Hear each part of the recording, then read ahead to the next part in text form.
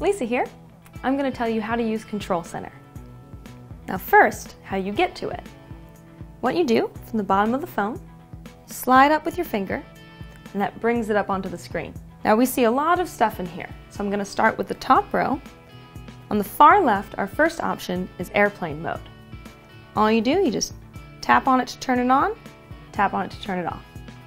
Same thing for our next one, which is Wi-Fi. Tap on and tap off. You can tell when they're on because they're lit up. The next one is Bluetooth, and then after that you have Do Not Disturb, and then your rotation lock. Underneath that, you have the ability to change the brightness on your phone. So you can slide it down to make it less bright, or up to make it more bright. Underneath that, we have our music controls.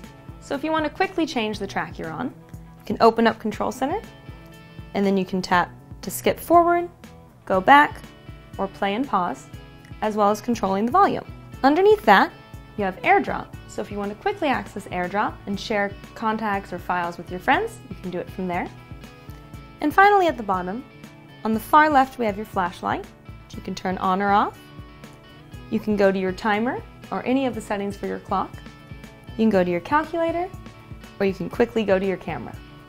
When you're done using Control Center, to close it, you just go back up to the top and you slide it down. And that's how you use Control Center.